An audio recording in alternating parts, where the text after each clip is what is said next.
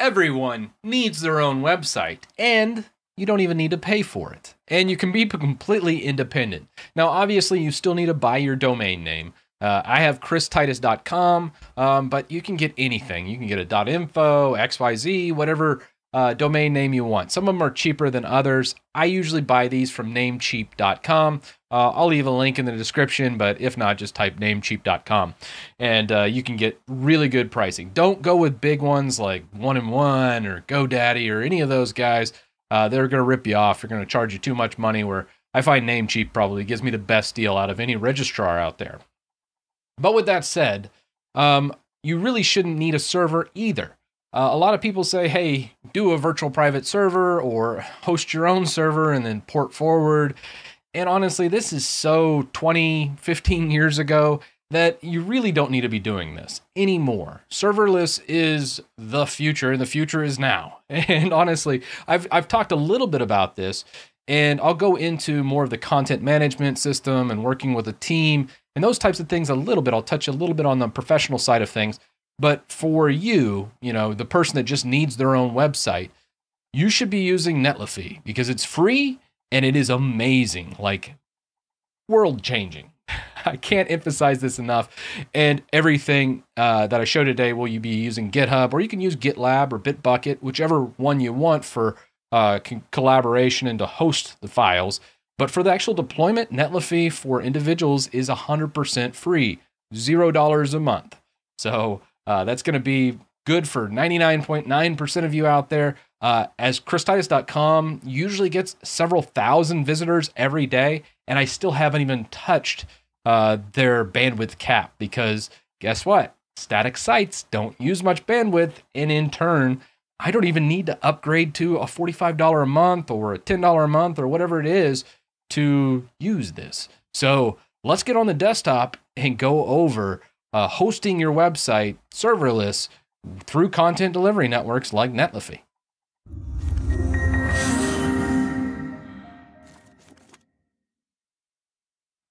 So to start out with, here is their pricing page. As I said, $0 a month. You can look, you get one concurrent build, you get one team member, and you get 100 gigabytes of bandwidth usage a month, which is plenty. Like I said, if I'm not touching it, you're definitely not, as I have over 10 years of data sitting on my website. Obviously, I'm not hosting any really large files, otherwise that would get chewed up pretty quick. But with that, moving forward, you can see what's all included.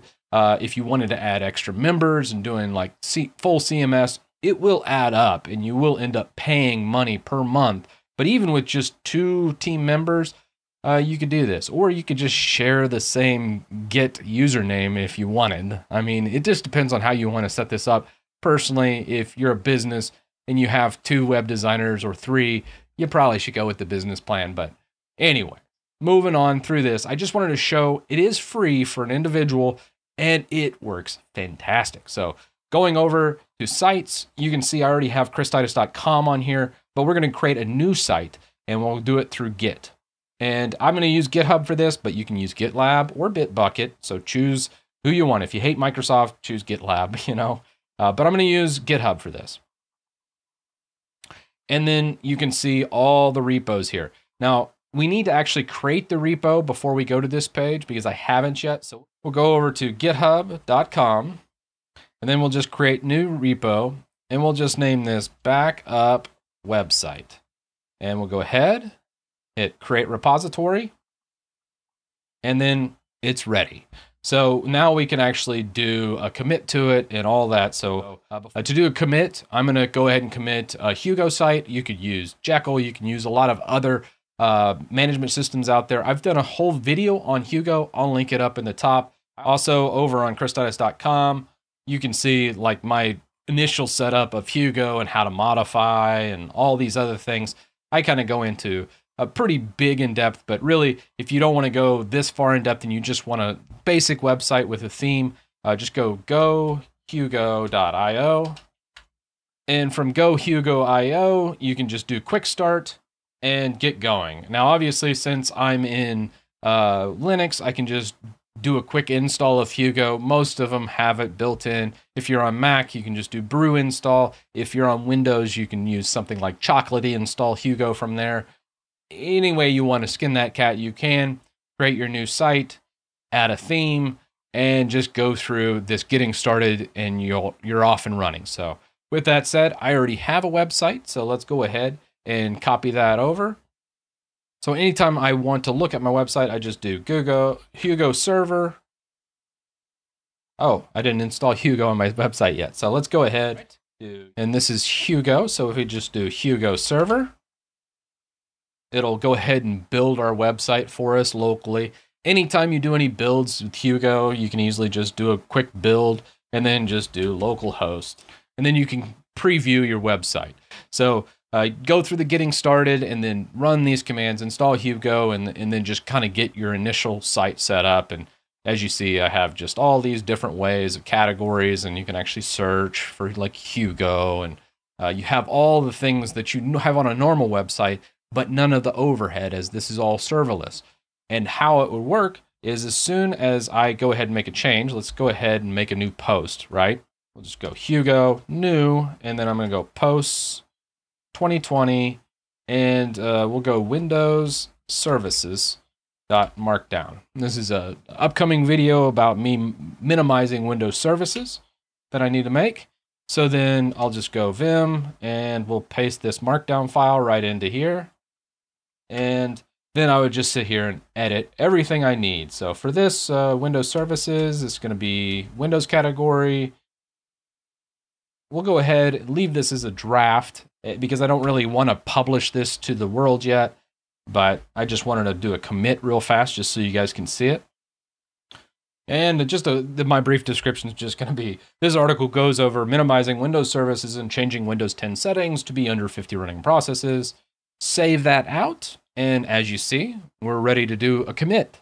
Now, obviously, if we want to look at this as it's a draft, it's not going to be committed directly to the website, but if we just do -D, it's going to show drafts and what it would look like on the website.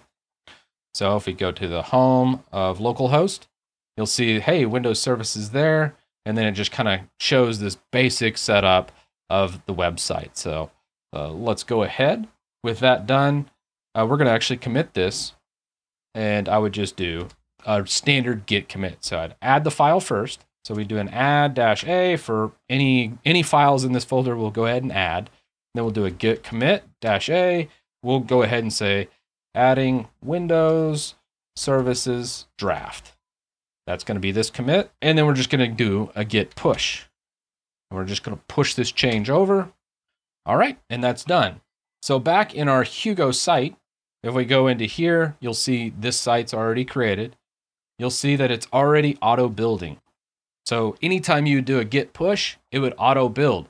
Now, obviously, if you're working in a team, you do a pull and then a push. So if a collaborator went ahead and added a post, you'd pull down their changes and then you'd push yours. So right here, I do a couple of add-ins. We have an image optimizer. We go ahead and build the actual site right here. And then anything else. I think I have a search index and some other things being built in the background. But it's very powerful as it's all done automatically. You don't need to come in here and see this. I just wanted to just show you my deployment log. And then as far as the web page speed, obviously this is pretty slow. 2 seconds for a full page load, a little under a meg for page size, request about 55. So this is a bit bloated for a Hugo install. And if I go through here, I'll see there's a couple things we can change. Tag managers there, which is giving us a little more speed. I could probably do some things with the actual fonts here. You see we lose about 300 milliseconds of load time there. And what's this, 500? Again, that's Google Ads. And this one over here, that's also Google Ads. So Google Ads is probably costing us about a second to a second and a half. But we can probably take out this guy, which is sacrificing about 152, and just remove the tag manager. So as this is building, because the image optimization takes a little bit, I'm going to go ahead, come back into here, and we're going to do a change. I'm using a pretty complex Hugo theme. And if I go into my config directory and default, I have all my TOML files kind of separated out here. Let's go into params, And I'm going to find that tag and delete it from parameters. All right, and I found the tag, so we're just going to delete that tag out. And now we can just do another git status just to see what's going on. Git add a, git commit dash a, remove Google tags, as it was costing about 150 milliseconds on the waterfall. And then we're going to do a git push again. This is going to push out another iteration of our site. So if we come back into here, you can see that it went through and did all the image optimization, which is pretty extensive, as I've had this site for about 10 years. It used to be a WordPress site until I converted it over to static, as it just is so much faster. And then this already finished out. So let's go ahead, go back.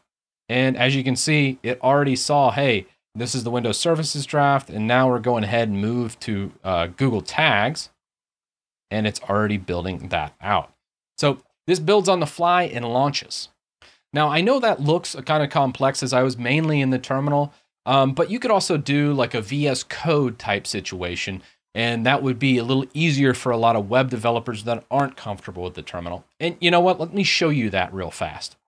All right, so what I would do is actually go back to the root of our website directory, and let's say you wanted to edit everything in a GUI. Obviously, this is the power of having like a static site. You can edit all those TOML files, partials, everything you need just using code. So let's say you are more of a graphic user.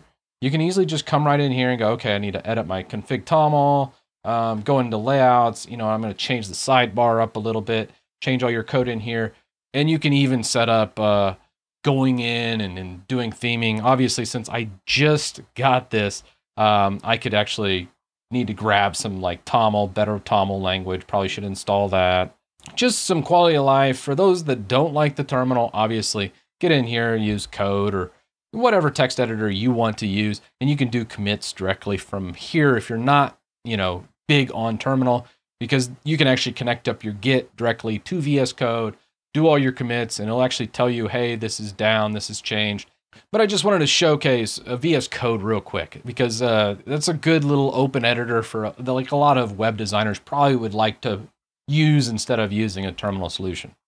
So what are your thoughts on this? I think this is the future. When it comes to web design and collaborating, logging into some CMS and then doing it through the web, it's so cumbersome, and it just is kind of nasty. And once you learn Markdown and the new structure of just doing it through like a static site like Hugo, you can use Jekyll, you can use other ones. It's so much faster. My workflow is way better doing it this method than it ever was WordPress. And then on top of that, you have all the security things you pick up, because guess what? You can't really hack a static site generator if you don't have like the username and password to log into like Netlify or something like that. You really can't do much damage, or get into your GitHub and do a commit, you know, rogue commits and stuff like that. That's really your only attack surface. But people actually trying to do SQL injections and other things that you get run into all the time on WordPress and any CMS like Joomla, they are all vulnerable, where obviously something like this is way better and also way faster. So with all that said, let me know your thoughts down in the comments. As always, thank you to all my patrons. Without you, I couldn't make videos like this one, and I'll see you in the next one.